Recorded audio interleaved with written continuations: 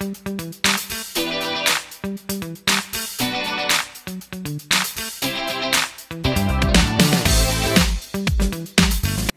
friends, this is Sumathi Ravichandran.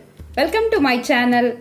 நீங்க இந்த சேனலுக்கு நியூ விசிட்டரா இருந்தா kindly subscribe பண்ணுங்க, பெல் ஐகானையும் பிரஸ் பண்ணுங்க. நாம இந்த சமுதாயத்துல நிறைய பிரச்சனைகளை சந்திக்கிறோங்க. நிறைய பேர் அந்த பிரச்சனைகளை தாண்டி வாழ்க்கையில ஜெயிக்கிறாங்க. மன உறுதியோட நிலைச்சு நிக்கிறாங்க. எவ்வளவு இன்னல்கள் வந்தாலும் அதை ஒரு சவாலா எடுத்துக்கிட்டு அதோட போராடி ஜெயிக்கிறாங்க. அது மாதிரி தாங்க இந்த மாணவர் பாத்தீங்கன்னா கோகுல், அவர் பேரு மிஸ்டர் கோகுல்ங்க. அவர் பிறந்ததுல இருந்து இன்னைக்கு வரைக்கும் நிறைய போராடி இருக்காருங்க. அவர் சின்ன வயசுல நார்மலா ஒரு பர்சனா தான் பிறந்திருக்காரு, நார்மல் குழந்தையா. அப்படி பிறந்த அந்த கோகுல் வளர வளர வளர பாத்தீங்கன்னா அவரு ஒரு 7வது 8வது இந்த மாதிரி படிக்கிற காலகட்டத்துல அவருடைய பார்வை குறைய ஆரம்பிச்சிருக்குதுங்க. அவருக்கு பார்வை குறையிறது மட்டும் இல்லைங்க, காது கேட்கக்கூடிய திறனும் அவருக்கு ரொம்ப குறைஞ்சு போயிருக்கு. அதனால பாத்தீங்கன்னா தான் ஒரு மாற்றுத்திறனாளி அப்படிங்கறதையே உணராமையே வளர்ந்திருக்காரு. ஒரு ஸ்டேஜ்ல பாத்தீங்கன்னா அவரு ஒரு நார்மலான ஒரு மாணவரா இருக்க முடியாம பள்ளி படிப்பை கூட சரியா அவர்னால கம்ப்ளீட் பண்ண முடியலைங்க. 10th ஸ்டாண்டர்ட் 12th ஸ்டாண்டர்ட் எல்லாமே அவர் டிராப் அவுட். அவர் ரொம்ப சிரமப்பட்டு தான் 10th எக்ஸாம்ஸ் எல்லாமே பாஸ் பண்ணிருக்காரு. அதுக்கப்புறம் அவர் பிறந்த அந்த சேலம் மாவட்டம் ஆத்தூர் பகுதியிலிருந்து சென்னைக்கு பல நண்பர்களுடைய உதவியால, ஆசிரியர்களுடைய உதவியால சென்னைக்கு வராருங்க. சென்னையில பாத்தீங்கன்னா அவருக்கு முதல்ல வரும்போது போட்டுக்கிறதுக்கு கூட துணி இல்லாம அவர் வந்திருக்காரு. அவ்வளவு சிரமப்பட்ட அந்த கோகுல் சென்னை 2 ஆண்டு காலகட்டத்துக்குள்ளேயே அவர் இன்னைக்கு வெற்றி பாதையை அடைஞ்சிருக்காருங்க. அவர் BA பொலிட்டிக்கல் சயின்ஸ் பிரசிடென்சி காலேஜ்ல படிக்கக்கூடிய மாணவர். அந்த மாணவரை 2 வருஷத்துக்கு முன்னாடி நான் சந்திச்சேங்க. எப்படி சந்திச்சேன் அப்படின்னு பாத்தீங்கன்னா, 2 வருஷத்துக்கு முன்னாடி போட்டி தேர்வுல வெற்றி பெறுவது எப்படி அப்படின்னு சொல்லி ஒரு விழிப்புணர்வு பேச்சு நான் அந்த கல்லூரியில படிக்கக்கூடிய எல்லா மாணவர்களுக்கும் நான் கொடுத்தாங்க. அப்போ நான் பேசின விஷயங்கள் அந்த கோகுலோட மனசுல ஆழமா பதிஞ்சிருக்குங்க. அவரு நான் சொன்ன விஷயங்களை எல்லாத்தையும் நோட்டா எழுதிக்கிட்டு அதை அவரு பின்பற்ற ஆரம்பிச்சிருக்காருங்க. இந்த TNPSC போட்டி தேர்வுல பாத்தீங்கன்னா இன்னைக்கு லாக்டவுன் சிச்சுவேஷன்ல எக்ஸாம்ஸ் என்னைக்கு நடக்க போகுதுன்னே யாருக்கும் தெரியாத ஒரு காலகட்டத்துல நம்ம இருந்துட்டு இருக்கோங்க. ஆனா இந்த மிஸ்டர் கோகுல்னுடைய பேச்சு பாத்தீங்கன்னா கண்டிப்பா எல்லாத்துக்கும் ஒரு தன்னம்பிக்கையை கொடுக்கும் அப்படின்னு நினைக்கிறேங்க. ஏன்னா இவர் வாழ்க்கையில நிறைய போராடி இருக்காருங்க. அந்த போராட்டம் ஒவ்வொரு காலகட்டத்திலயும் இருந்திருக்கு. ஒவ்வொரு ஸ்டேஜ்லயும் அவர் பள்ளி படிப்பை முடிக்கிற காலகட்டத்தில இருந்து சென்னைக்கு வர வரைக்கும் கூட, ஏன் ஈவன் சென்னையில கூட பாத்தீங்கன்னா அவருடைய ஒவ்வொரு நாட்களும் பல போராட்டங்களுக்கு மத்தியில தாங்க இருந்திருக்கு. அவர் அந்த மாதிரி இருக்கக்கூடிய ஒரு மாணவரே தன்னால வாழ்க்கையில ஜெயிக்க முடியும் அப்படிங்கிற ஒரு சுய நம்பிக்கையோட தன்னம்பிக்கையோட இருக்கும்போது இன்னைக்கு எந்தவித குறைபாடும் இல்லாம இருக்கக்கூடிய மாணவர்கள் நம்மளால முடியல அப்படின்னு நம்ம வருத்தப்பட்டுக்கிட்டு உட்கார்ந்துட்டு இருக்கிறது நல்லது கிடையாதுங்க. ஏன்னா ஒவ்வொருத்தருக்குள்ளயும் பாத்தீங்கன்னா பல திறமைகள் இருக்கும், பல அறிவு விஷயங்கள் புதிஞ்சு இருக்கும். அந்த திறமைகளை தட்டி வெளிக்கொணருங்கிறது பாத்தீங்கன்னா அது அந்தந்த மாணவரை பொறுத்து தாங்க இருக்கு. பெற்றவர்கள் கைடு தாங்க பண்ண முடியும். ஆசிரியர்களும் நீ இப்படி போப்பா, இத படிப்பா அப்படின்னு சொல்லி வழிகாட்ட தாங்க முடியும். ஆனா ஒரு மாணவர் தன்னுடைய வாழ்க்கை எப்படி இருக்கணும், அவரவர் வாழ்க்கை அவரவர் கையில் தாங்க இருக்கு. அத முதல்ல எல்லாரும் புரிஞ்சுக்கணும். நிறைய பேர் என்ன நினைக்கிறாங்க, இவங்க நமக்கு உதவி செய்வாங்களா, அவங்க நமக்கு சப்போர்ட் பண்ணுவாங்களா, அப்படி போய் அடுத்தவங்களை எதிர்பார்த்து தன்னுடைய காலத்தை வீணடிக்கிறாங்க. இல்லைங்க, அது தேவையே இல்லை. உங்களால முடியும், நம்மனால முடியலன்னா வேற யாருனால முடியும். எந்த வேற குறைபாடும் இல்லாம இருக்கக்கூடிய நம்ம ஏன் இருக்கக்கூடிய நாட்களை பொன்னான நாட்களை பயன்படுத்தக்கூடாது? ஏன் நம்ம வீணடிக்கணும்? எக்ஸாம் TNPSC எக்ஸாம் எப்ப வேணா வரட்டுங்க, அதை பத்தி நமக்கு கவலை இல்ல. எத்தனை வேகன்சி வேணா வரட்டுங்க, அதை பத்தியும் கவலை இல்ல. நமக்கு தேவை ஒரு வேலை, ஒரு ஜாப். சோ நம்ம இனி அது எக்ஸாம் 2021ல வரட்டுங்க, 22ல கூட வரட்டுமே, அதை பத்தி நமக்கு கவலை இல்ல. நம்ம என்ன செய்யணும், இப்ப நம்ம உட்காந்து 6 மாசம் டைம் இருக்கா, 1 வருஷம் டைம் இருக்கா, ரொம்ப அழகா மெயின்ஸும் பிரிலிம்ஸும் எல்லா எக்ஸாம்ஸ்க்கும் நீங்க தயாராகி வச்சுட்டீங்க அப்படின்னா முதல் அட்டம்ப்ட்லயே நீங்க எக்ஸாம கிராக் பண்ணி உள்ள போயிடலாம். சோ கட்டாயம் நீங்க எல்லாரும் இந்த வீடியோவை கட்டாயம் முழுசும் வாட்ச் பண்ணுங்க. இந்த வீடியோ உங்களுக்கு ரொம்ப பயனுள்ளதா இருக்கும். மோட்டிவேஷனலா நீங்க ஃபீல் பண்ணுவீங்க. நம்ம இனி பார்க்க போற இந்த வீடியோல அவருடைய வெற்றி கதைகளை அவருடைய வாயின் மூலமாவே நம்ம கேட்க போறோங்க. ஃப்ரெண்ட்ஸ் எல்லாருக்கும் வணக்கம். என் பேர் கோகுல். நான் ஒரு மல்டி டிசபிள் பார்வை மற்றும் செவித்திறன் குறைபாடுடைய மாற்றுத்திறனாளி. நான் என்னுடைய அனுபவத்தை உங்களோட பகிர்ந்துக்கணும்னு விரும்புகிறேன். அதாவது நான் இப்போ டிஎன்பிஎஸ்சி குரூப் 4 பாஸ் ஆகிட்டேன். நான் கடந்து வந்த பாதையை உங்கள்கிட்ட சொல்ல விரும்புகிறேன். அது என்னென்னா, நான் பிறவியிலேயே ஒரு பார்வை மற்றும் செவித்திறன் குறைபாடுடைய ஒரு மாற்றுத்திறனாளி. ஆனால் அது எனக்கே தெரியாது, எங்கள் பெற்றோருக்கும் தெரியாது. ஏன்னா நாங்கள் ஒரு கிராமம், சேலம் மாவட்டம் ஆத்தூர் வட்டம் தலைவாசல் எங்கள் ஊர்.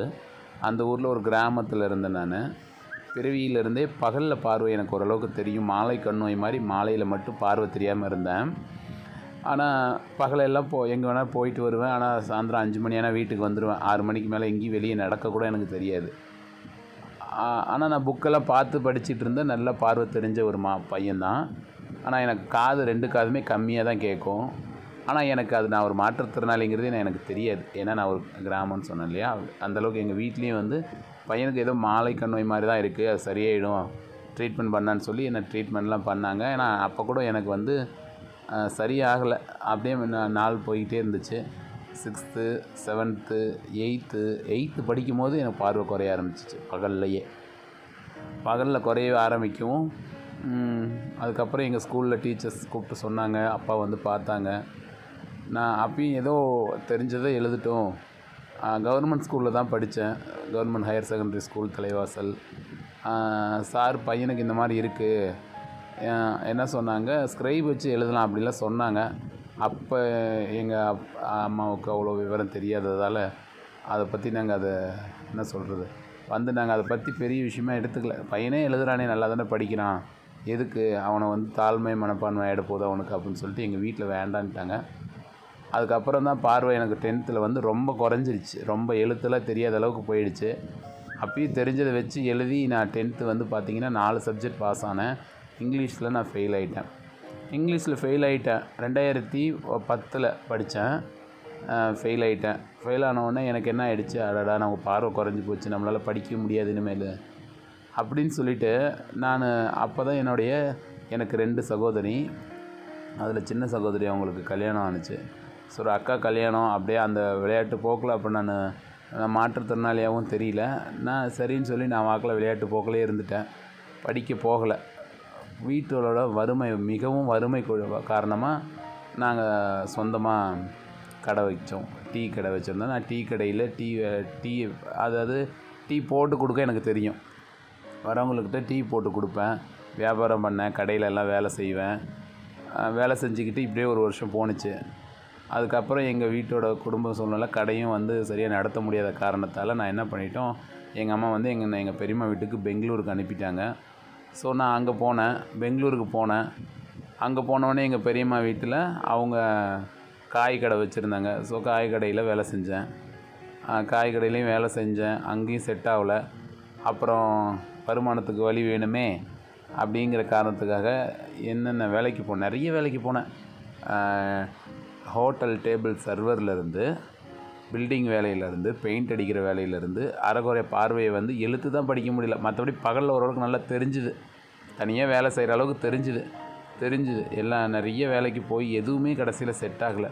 சிமெண்ட் வேலை, எந்த வேலைக்கு போயும் என் வாழ்க்கை இப்படி தான் ஆகிடுச்சோன்னு நினச்சி நானும் எனக்கு விவரம் தெரியல. நான் மாற்றுத்திறனாலேயே எனக்கு தெரியாது. அப்போ கூட சும்மா ஏன்னா நான் பகலெல்லாம் நல்லா இருக்கா, நைட்லனா பார்வை தெரியல, காது கம்மியாக கேட்குது, இது ஒரு பெரிய விஷயம் இல்லை, இது ஒரு மாற்றுத்திறனாளிலாம் கிடையாது அப்படின்னு நான் நினச்சிக்கிட்டு இருந்தேன்.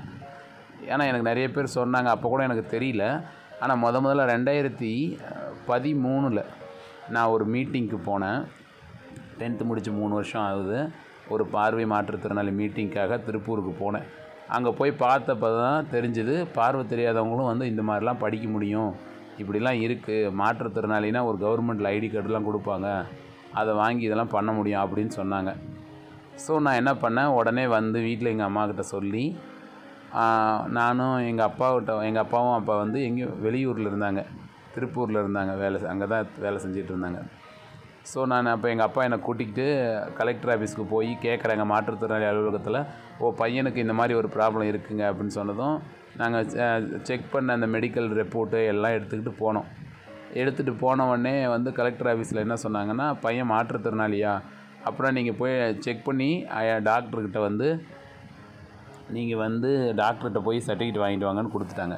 டாக்டர் போய் ஃபுல் அண்ட் ஃபுல்லாக எல்லாத்தையும் தரவாக செக் பண்ணிவிட்டு, பையனுக்கு வந்து ஆர்பி அப்படின்னு ஒரு ப்ராப்ளம், கண்ணிலேருந்து மூளைக்கு போகிற நரம்பில் இருக்கிற செல்ஸ் வந்து டேமேஜ் ஆகிருக்கு, இது வளர வளர குறையுமே தவிர தடுக்க முடியாது அப்படின்ட்டாங்க. அதையும் நான் வந்து முன்னாடி பரிசோதனை செஞ்ச ரிப்போர்ட் அவங்ககிட்ட காமிச்சோடனே அவங்க இதை ஈஸியாக புரிஞ்சுக்கிட்டாங்க. சென்னையில் சங்கர் நேத்ராலயாவில் பார்த்தோம். அதுக்கப்புறம் தான் வந்து தெரிஞ்சுது இந்த மாதிரி இருக்குதுன்னு.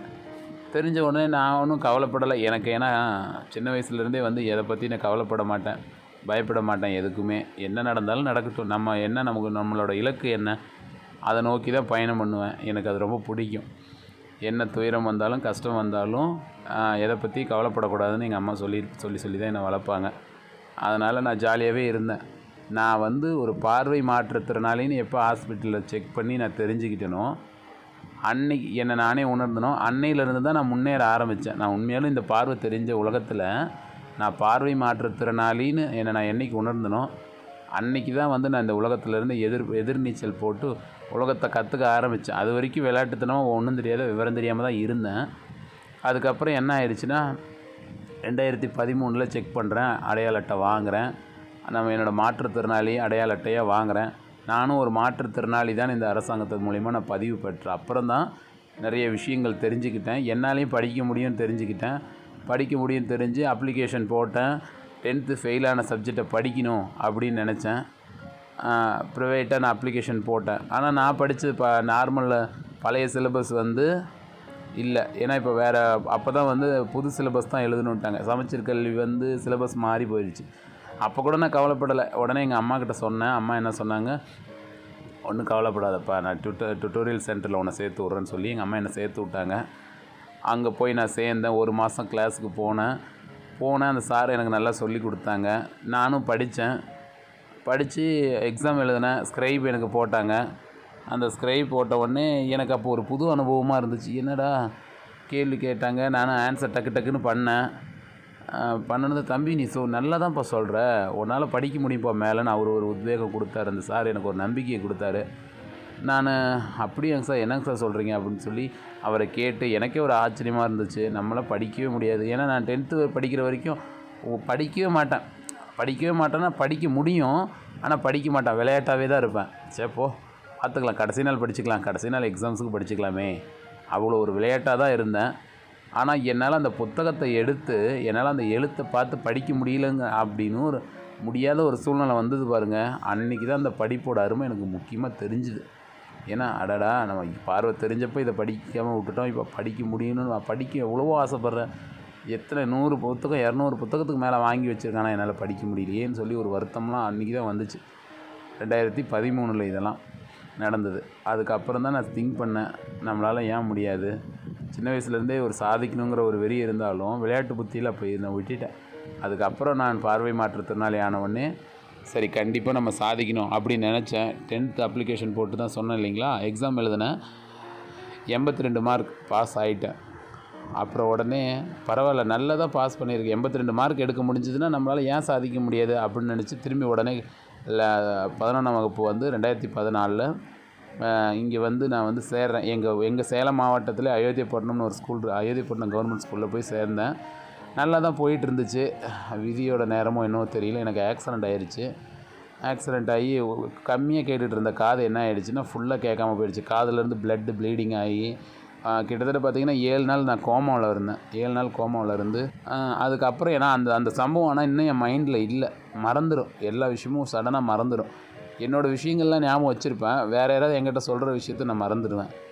அதுக்கப்புறம் ரீகால் பண்ணி யாராவது சொன்னாங்கன்னா தான் ஞாபகப்படுத்துவேன். அதே மாதிரி யாராவது என்கிட்ட பேசினா கூட அவங்களோட குரல் எனக்கு கேட்கும். அவங்க உருவம் தெரியும், ஆனால் அவங்க எப்படி இருப்பாங்க, அவங்க ஃபேஸ் எனக்கு தெரியாது. அவங்க குரல் தெரிஞ்சு அவங்க குரலை வச்சு இவங்க தான் பேசுவேன்.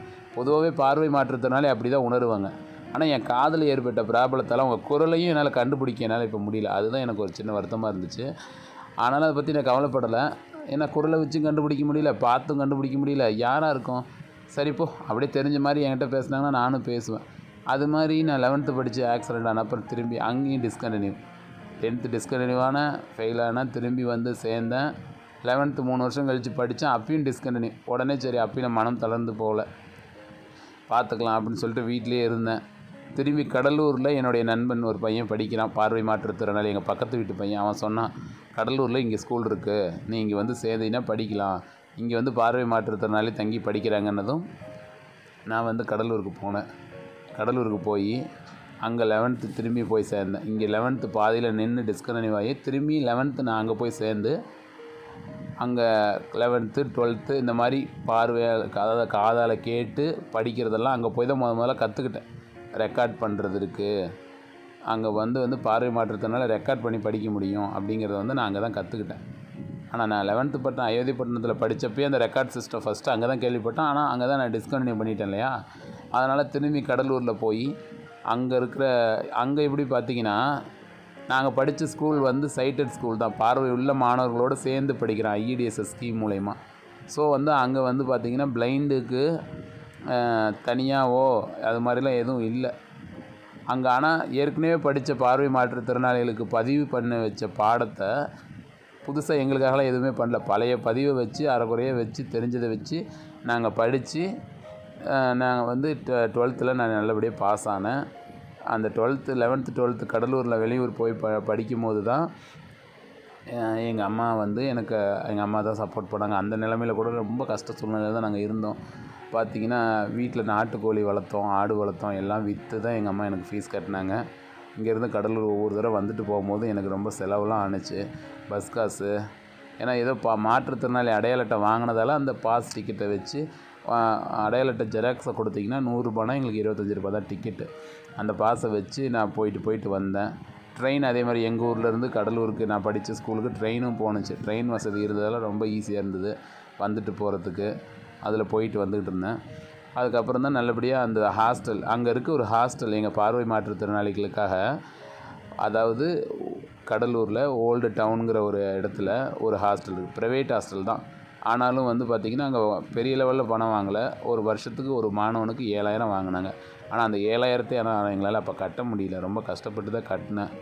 அப்புறமா அங்கே இருக்கும்போது ஒவ்வொருத்தவங்களும் வெளியூர்லேருந்துலாம் வந்து இந்த மாதிரி மாற்றுத்திறனாளிகளுக்காக ஏதாவது ஒரு உதவி செய்வாங்க, சாப்பாடு போடுவாங்க, ட்ரெஸ்ஸு கொடுப்பாங்க, ஏதாவது பொங்கலுக்கு ஸ்வீட்டு கொடுப்பாங்க, அது மாதிரிலாம் வந்து கொடுப்பாங்க. அங்கே போன உடனே தான் எனக்கு வந்து ஒரு மாற்றமே தெரிஞ்சிச்சு, நான் வந்து என்னாலேயும் சாதிக்க முடியும். ஏன்னா எங்களோட விடுதியில் படித்த முன்னாள் மாணவர்கள் வந்து அரசு வேலையில் இருக்கிறவங்க வந்து சாப்பாடு போட்டாங்க, எனக்கு வேலை கிடச்சிருச்சு அப்படின்னு. அப்போ நான் யோசித்தேன், சென்னை போய் படித்து அவங்களாம் கவர்மெண்ட் வேலை வாங்கிட்டாங்களே, ஏன் நம்மளால் முடியாதா அப்படின்னு சொல்லிவிட்டு முன்னாள் மாணவர்கள் அவங்க வந்தாங்க இல்லையா, அவங்களாம் வந்து தொடர்பு கொண்டேன், கேட்டேன் என்ன பண்ணணும் எப்படின்னு. நீ சென்னை வா கோகுல் அப்படின்னு சொன்னாங்க. ஸோ நான் என்ன பண்ணேன், கடலூரில் 12th முடித்த உடனே சென்னை போனேன். ஆனால் அந்த கடலூரில் நான் முடிக்கிறப்போ கூட சரி, என்னுடைய வறுமை வந்து நான் சொல்லியிருந்தேன் இல்லைங்களா, போட்டுக்க யூனிஃபார்ம் இல்லை, ட்ரெஸ்ஸு தைக்க வசதி இல்லை. அங்கே மறக்க முடியாது இந்த தருணத்தில் நான் சொல்லணுன்னா, அந்த கடலூரில் என்னோடய 12ஆம் வகுப்பு வகுப்பாசிரியர் கிளாஸ் டீச்சர் அவர் விஜயபால்னு ஒரு சாரு, அவரு அப்புறம் ஏஹெச்எம் சாரு அதாவது ராஜேந்திரன் ஒரு சார், 2 சார் எனக்கு ஃபுல் சப்போர்ட் பண்ணாங்க.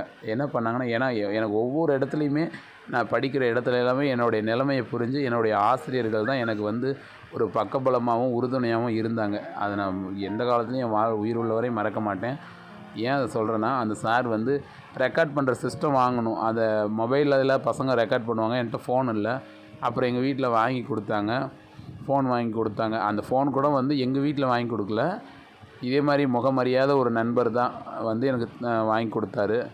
1500 போட்டு ஐடெல் ஃபோனு. அந்த ஃபோனை வச்சு தான் நான் படித்தேன். அந்த ஃபோனு ஒரு நாள் தண்ணியில் விழுந்து ரிப்பேர் ஆகிடுச்சு.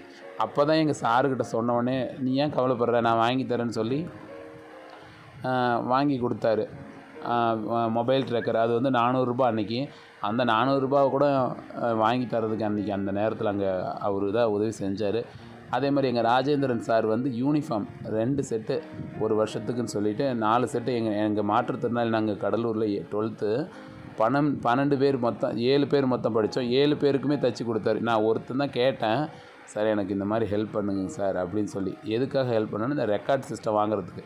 நான் யூனிஃபார்ம் தைச்சி தரலான்னு இருக்கிறேன்ப்பா அப்படின்னு சொல்லி எங்கள் 7 பேருக்குமே தைச்சி கொடுத்தாரு. இன்னும் அநேக மாணவர்களுக்கு செஞ்சிகிட்ருக்காரு, அது ஒரு பக்கம். ஆனால் எங்களுக்காகவும் தைச்சி கொடுத்தாரு. அந்த யூனிஃபார்ம் போட்டு தான் காலேஜ் இது ஸ்கூல் போனோம். வந்து பேச்சு போட்டி இது மாதிரி போட்டியெல்லாம் வந்து எனக்கு ரொம்ப ஆர்வம் அதிகம். அதனால் என்ன பண்ணிட்டேன்னா, நான் வந்து கூட்டுறவுத்துறை நலத்துறைன்னு சொல்லிட்டு ஒரு பேச்சு போட்டி நடந்துச்சு 12ஆம் வகுப்பு நான் படித்தப்போ. அப்போ போய் நான் அதில் கலந்துக்கிட்டு நான் செகண்ட் ப்ரைஸ் வாங்கினேன். அதை பார்த்துட்டு எங்கள் கிளாஸ் சார் வந்து பார்த்திங்கன்னா இன்னொரு சார் இருந்தார், சிவபிரகாசம்னு. பரவாயில்ல, நல்ல ஒரு ஆர்வமான பையன் சொல்லிவிட்டு சிவபிரகாசம் சார் தமிழையா தான் பேச்சு போட்டி கூப்பிட்டு போனார். அவரே உதவி செஞ்சார். அவர் இன்னொரு மொபைல் ட்ராக்கர் எனக்கு வாங்கி கொடுத்துட்டாரு. ஸோ நான் அதை வச்சு படித்தேன். அதை வச்சு படிச்சுட்டு அதுக்கப்புறம் தான் சென்னை வந்தேன். சென்னை வந்து நான் படித்தேன். காலேஜில் அப்ளிகேஷன் போட்டேன். காலேஜில் சேர்ந்தேன். அரசியல் அறிவியல் துறை தான் வேணும்னு சொல்லி தேர்ந்தெடுத்து சென்னை மாநில கல்லூரியில் நான் வந்து சேர்ந்தேன். விடுதி பார்த்திங்கன்னா கோடம்பாக்கம் மாணவர் விடுதி, அதாவது கல்லூரி மாணவர்கள் விடுதி கோடம்பாக்கம் ராகவேந்திரா மண்டபத்துக்கு பக்கத்தில் கோடம்பாக்கத்தில் இருக்குது. ஆதி திராவிடர் விடுதி தான். அங்கே எங்களை மாதிரி பார்வை மாற்றுத்திறனாளிகளுக்காக 5 ரூம் இருக்குது. அரசு விடுதினா உங்களுக்கே தெரியும் எவ்வளோ ஒரு சலுகைகள் எந்த அளவுக்கு இருக்குது, நீட்னஸ் எந்த அளவு இருக்குதுன்னு சொல்லிட்டு. வந்து பார்த்திங்கன்னா ஒரே ரூமில் கிட்டத்தட்ட பார்த்திங்கன்னா 15 பேர் 18 பேர் அப்படிலாம் தங்கியிருப்போம். இடமே பற்றாக்குறை. ஆனாலும் ஒரு வழிகாட்டியாக இருந்தாங்க. அங்கே இருந்த மாணவர்கள் முன்னாடி இருந்த சீனியர்ஸ் எங்களுக்கு ஒரு வழிகாட்டியாக இருந்தாங்க. வழிகாட்டியாக இருந்து 7 நாளும் வாரத்தில் ரீடிங் போவோம். ஒவ்வொரு நாளும் காலையில் எழுந்திரிச்சு காலேஜ் வந்துட்டு போவோம். திங்கட்கிழமை ஒரு இடத்துல நடக்கும், செவ்வாய்க்கிழமை ஒரு இடத்துல நடக்கும், புதன்கிழமை ஒரு இடத்துல நடக்கும், வியாழக்கிழமை இன்னொரு இடத்துல நடக்கும், சனி ஞாயிறுலேயே நிறைய இடத்துல நடக்கும். இந்த மாதிரி பார்வை மாற்றுத்திறனாளிகளுக்காக சென்னையில் வந்து ரீடிங் சென்டர்லாம் நடத்துகிறாங்க. அதெல்லாம் சலுகைகள்லாம் அங்கே வந்து உதவிகள் செய்கிறதுக்கு எத்தனையோ பேர் இருந்தாங்க. அந்த மாதிரி இந்த உதவி செய்கிற நேரத்தில் நிறைய பேர் வந்து தன்னம்பிக்கை தரக்கூடிய தகவல்லாம் கொடுத்துக்கிட்டு இருந்தாங்க. அந்த மாதிரி தன்னம்பிக்கை தரக்கூடிய தகவலை கொடுத்துட்டு இருக்கும் பொழுது தான் நான் சுமதி அக்காவை மீட் பண்ணேன். எங்கள் காலேஜில் திருவள்ளூர் அரங்கத்தில் வந்து பார்த்திங்கன்னா மீட்டிங் நடந்துச்சு. அங்கே வந்து சுமதி அக்கா அவர்கள் புவியியல் துறையில் ஏதோ ஒரு விழாவில் பேசிகிட்டு இருந்தாங்க. அவங்க ஒரு பிஹெச்டி படிச்சிருக்காங்க. நான் பிஹெச்டி படிச்சிருக்கப்பா. ஆசிரியரை பற்றி அவங்க பேசினாங்க. ஒவ்வொரு ஆசிரியர்களும் நமக்கு தெய்வம்னு சொன்னாங்க. அந்த நேரத்தில் என்னோடய ஆசிரியர் எனக்கு ஞாபகம் வந்துச்சு. நம்ம 10th படித்தப்போ ஒரு ஆசிரியர் நமக்கு அட்வைஸ் பண்ணாங்க. அதே மாதிரி நமக்கு 11th 12th படித்தப்போ ஒரு ஆசிரியர் நமக்காக துணி எடுத்து கொடுத்தாங்க. நம்ம சொன்ன மாதிரி இந்த அக்கா சொன்னாங்கன்னு சொல்லிட்டு அவங்க சொன்னாங்க. அன்றைக்கி பார்வை மாற்றுத்திறனாளிகளுக்காக தனியாக பேசினாங்க. அதாவது பார்வை முடிஞ்ச எங்களால் கூட அந்த அளவுக்கு உங்கள் அளவுக்கு ஞாபக சக்தி வச்சுக்க முடியல. நீங்கள் இவ்வளோ நல்ல ஞாபக சக்தியோடு இருக்கீங்களே, ஏன் நீங்கள் வந்து விடாமுயற்சி போட்டால் உங்களாலையும் சாதிக்க முடியும்னு சொன்னேன். அவங்க சொன்னப்போ அந்த வார்த்தை என் மனசுக்குள்ளே ஆழமாக பதிஞ்சுது. அவங்க சொன்னாங்க. உடனே நான் முடிவு பண்ணேன், போட்டித் தேர்வு எத்தனை பேர் வேணால் எழுதட்டுமே, நம்மளும் எழுதி முயற்சி எடுப்போம் அப்படின்னு சொல்லி முயற்சி பண்ணேன். ஒரு வருஷமாக காலேஜில் படித்தேன். போட்டித் தேர்வுக்காகவே படித்து முதல் முறை வந்து நான் 12th படித்தப்போ எழுதினேன். அப்பயும் நான் 174 மார்க் எடுத்தேன். எனக்கே ஒரு வியப்பாக இருந்துச்சு. என் மேலே எனக்கே ஒரு நம்பிக்கை இல்லாமல் தான் நான் இருந்தேன். நம்மளால் வந்து காலேஜில் ஸ்கூல் படிக்க முடியும்னு நினச்சா, நான் போட்டித் தேர்வு பாஸ் பண்ண முடியும்னா எனக்கு அந்த நம்பிக்கை அப்போ வரல. அதுக்கப்புறம் கல்லூரியில் வந்து ஆசிரியர்கள் சொன்ன தகவல்களையும் சுமதி அக்கா அன்றைக்கி சொன்னாங்க பாருங்கள். அந்த ஒரு அவங்க சொன்ன அந்த அட்வைஸ் வந்து என் மனசுக்குள்ள ஆழமாக பதிஞ்சுது. அதனால தான் நான் எழுதி பார்க்கலான்னு எழுதினேன். நிறைய ப்ரிப்ரேஷன் பண்ணேன். அந்த அக்கா வந்து என்னென்னலாம் படிக்கணுங்கிற மாதிரிலாம் சொன்னாங்க. அதெல்லாம் நான் கேட்டு நான் படிச்சுட்டு ஏதாவது ஒரு தகவல்னால் அவங்களுக்கு ஃபோன் பண்ணி கேட்பேன். சொல்லுவாங்க, இப்படி படிக்கணும்ப்பா, இந்தந்த மெட்டீரியலை வச்சு நீ படிச்சின்னா நீ பாஸ் பண்ணிடலாம் அப்படிலாம் சொன்னாங்க. ஸோ நான் அதை வந்து கேட்டு நான் வந்து படித்தேன். எனக்கு நானே டெஸ்ட் வச்சுக்குவேன். ஒரு நாளைக்கு பார்த்திங்கன்னா காலையில் கொஞ்சம் ஒரு 2 மணி நேரம் படிப்பேன். அதே மாதிரி மாலையில் சாயந்தரம் தூக்கம் வராது. நான் கண்டிப்பாக நைட்லலாம் லேட்டாக தான் படிச்சுக்கிட்டு இருப்பேன். ஒரு 10 மணி 11 மணி 12 மணி அவ்வளோ நேரம் கூட படிப்பேன். படிச்சுட்டு அப்புறம் தூங்கி எழுந்திரிச்சு அப்புறமா காலேஜ் போவேன். லேட்டாக கிளாஸில் கூட போயிட்டு பார்த்திங்கன்னா ஏதோ ஒரு நாள் தவிர்க்க முடியாத சூழல் பார்த்திங்கன்னா கிளாஸ்லேயே தூங்கிடுவேன். கிளாஸில் தூங்கும்போது கூட எங்கள் சார்லாம் ஏன்டா ஹாஸ்டலில் வந்து நீ தூங்க மாட்டியா அப்படின்லாம் கேட்பாங்க. அப்போல்லாம் நான் சொல்லுவேன், சார் நான் நைட்டில் கொஞ்ச நேரம் படிச்சுட்டு இருந்தேங்க சார் அப்படின்னு. சரிப்பா நல்லா படிக்கணும் அப்படின்னு சொல்லி கிளாஸில் சாரும் சொல்லுவாங்க. அந்த மாதிரி எனக்குள்ளே இருக்கிற ஒவ்வொருத்தவங்களும் என்னை வந்து சின்ன சின்ன என்னோடய சின்ன சின்ன தன்னம்பிக்கையில் எனக்கு வந்து அதிகமாக இருந்தது. இவங்க சொல்லிக் கொடுத்த அந்த ஒரு விஷயமும் வந்து என் மனசுக்குள்ளே வந்து பதிஞ்சுது. அதுக்கப்புறம் தான் எனக்கு ஒரு காது கேளாமல் இருந்தது, காது கேளாத கருவி போட்டேன். அப்போ கூட வந்து எனக்கு பார்த்திங்கன்னா அந்த செவித்தன்மை சுத்தமாகவே போயிடுச்சு ஒரு சைடு. அதனால் ரொம்ப கஷ்டப்பட்டேன். நான் ஃபீல் பண்ணது என்னென்னா அது ஒரு விஷயந்தான். அது எதுக்கு ஃபீல் பண்ணேன்னா, என்னால் வந்து மற்ற உலகத்தில் எல்லோரும் கேட்க முடியலையே அப்படிலாம் இல்லை. என்னால் மேலே நிறைய ரொம்ப நேரம் ஆடியோ கேட்டு படிக்க முடியலையேங்கிறத நான் பண்ண முதல் ஃபீலிங். எதுவுமே ஒரு தடவை நம்ம விட்டு அது நம்ம இருக்கும்போது கண்டிப்பாக நம்ம இருக்கும்போது அதோட அனுபவம் தெரியாது. அது இல்லாதப்போ தான் அதோட வேதனையும் அதோட கஷ்டமும் அதோட அருமையும் நமக்கு தெரியும். அது மாதிரி எனக்கு செவி இல்லாதப்போ தான் நான் இவ்வளோ கஷ்டப்பட்டேன். எனக்கு அது தெரியல. அது இல்லையேன்னதுனால தான் எனக்கு ரொம்ப கஷ்டமாக இருந்துச்சு. அதுக்கப்புறமும் நான் விடாமுயற்சியோடு இப்போ நான் வந்து இளங்கலை 2ஆம் ஆண்டு வந்தேன், படித்தேன். படிச்சுக்கிட்டே டிஎன்பிஎஸ்சி நான் விக்டோரியா மாணவர் விடுதியில் வந்து சேர்ந்தேன். கல்லூரி பக்கமாக வந்து சேர்ந்த உடனே நான் நல்லா படித்தேன். படிச்சுட்டு டிஎன்பிஎஸ்சி எழுதினேன். செப்டம்பர் 1 வந்து டிஎன்பிஎஸ்சி எழுதினேன். எனக்கு ஒரு ஸ்க்ரைப் வந்து போட்டாங்க. அவங்க வந்து கேள்விகளை படித்தாங்க. இன்னொரு தடவை 2-3 தடவை. ஆனால் அது எழுதினப்போ கூட கொஞ்சம் எனக்கு ரொம்ப சிரமமாக இருந்துச்சு. ஏன்னா அவங்க படித்தது வந்து அவர் கொஞ்சம் மெதுவாக பேசுகிறவங்களாட்டுக்கு அவங்க கொஞ்சம் சத்தமாக படிக்க சொல்லி எனக்கு தனியாக ஒரு அறையில் உட்கார வச்சு சத்தமாக படிக்க சொல்லி அப்புறம் நான் கேட்டு அப்புறம் நான் ஆன்சர் சொல்லி அப்படி தான் வந்து பார்த்திங்கன்னா நான் எழுதினேன். எழுதி முடிச்சுட்டு என்னுடைய சர்டிஃபிகேட் மூலயமா அப்ளை பண்ணி இப்போ நான் டிஎன்பிஎஸ்சி குரூப் 4 நான் பாஸ் பண்ணிட்டேன். இதுக்கெல்லாம் நான் முதல்ல நன்றி சொல்லக்கூடியது எங்கள் அம்மாவுக்கு ஃபஸ்ட்டு நன்றி சொல்லணும். ஏன்னா அவங்க தான் என்னை எழுதணும்னு ஃபஸ்ட்டு சொன்னாங்க. ஆனால் அவங்க சொன்னப்போ நான் அவங்க கேட்கல. சும்மா சொல்கிறாங்க நம்மளாலாம் முடியுமா அப்படின்னு ஒரு அவநம்பிக்கையில் இருந்து அப்போ 10th படித்து முடித்து 12வது முடித்து இங்கே சென்னை வந்து சுமதி அக்கா சொன்னப்போ கேட்குறதுக்கு முன்னாடி அதுக்கப்புறம் தான் சுமதி அக்கா சொன்னப்புறம் ஏன்னா என் ஃப்ரெண்ட்ஸ் எல்லாம் வந்து பாஸ் ஆனாங்க டிஎன்பிஎஸ்சியில். அப்புறமா எங்கள் சீனியர் எங்கள் ரூமில் இருக்கவங்கள ஒருத்தர் நெட் எக்ஸாம் பாஸ் பண்ணாங்க. எத்தனையோ பேர் சாதித்தவங்க இருந்தாலும் நம்ம கூட இருக்கவங்களே நம்ம பாஸ் ஆகும்போது தான் ஏன் நமக்கும் முடியாதா அப்படிங்கிற மாதிரிலாம் தோண ஆரம்பிச்சிச்சு. அப்போ நானும் சரின்னு சொல்லிவிட்டு எழுதினேன். இப்போ பாஸ் ஆகிட்டேன். எனக்கு ரொம்ப சந்தோஷமாக இருந்துச்சு. நான் கடைசியாக இவ்வளோ நேரம் வந்து என்ன சொல்ல வரேன்னா, இந்த உலகத்தில் எது நடந்தாலும் சரி, எத்தனை துன்பங்கள், அவமானங்கள், வேதனைகள் எத்தனை நடந்தாலும் சரி, நம்மளோட தன்னம்பிக்கை விடாமுயற்சியும் இருந்தால் நம்மளால் கட்டாயம் சாதிக்க முடியும். படிக்கிற விஷயத்தில் பொறுத்தளவுக்கு வசதியை பொறுத்தளவுக்கு நம்ம கீழே இருக்கவங்கள பார்க்கணும், கல்வி பொறுத்தளவுக்கு நம்ம மேலே இருக்கவங்கள பார்க்கணும். அதாவது அவங்க அவ்வளோ படிச்சிருக்காங்க, நம்மளும் அவங்கள மாதிரி சாதிக்க முடியும்னு ஒரு வழிகாட்டியே வச்சுக்கணும். ஏன்னா நான் வந்து என்னாலையும் பிஹெச்டி படிக்க முடியும்னு சொல்லி நான் நினச்சதே வந்து சுமதி அக்கா அவங்க சொன்ன அந்த ஸ்பீச்சை கேட்டு தான். ஸோ அவங்களுக்கும் நான் எப்படி நன்றி சொல்ல போகிறேன்னு தெரியல. எல்லாருக்கும் என்னுடைய நெஞ்சார்ந்த நன்றிகள். கண்டிப்பாக நான் என்னோடய வாழ்க்கை வரலாறு உங்களுக்கு தன்னம்பிக்கை இருக்கும்னு நினைக்கிறேன். கண்டிப்பாக வந்து சாதிங்க. கல்விக்கு வயதே இல்லை. நிறைய படிக்கணும், பெரிய லெவலில் சாதிக்கணும். கண்டிப்பாக நம்ம சமுதாயத்துக்கு ஏதாவது ஒரு நல்லது செய்யணும். அதுதான் என்னுடைய விருப்பம். நன்றி. இந்த வீடியோ உங்களுக்கு பிடிச்சிருந்தா சப்ஸ்கிரைப் பண்ணுங்க, பெல் ஐகானை பிரஸ் பண்ணுங்க, லைக் பண்ணுங்க, கமெண்ட் பண்ணுங்க, உங்க நண்பர்களோட நீங்க ஷேர் பண்ணுங்க. Thank you for watching. See you again in the next video. Thank you.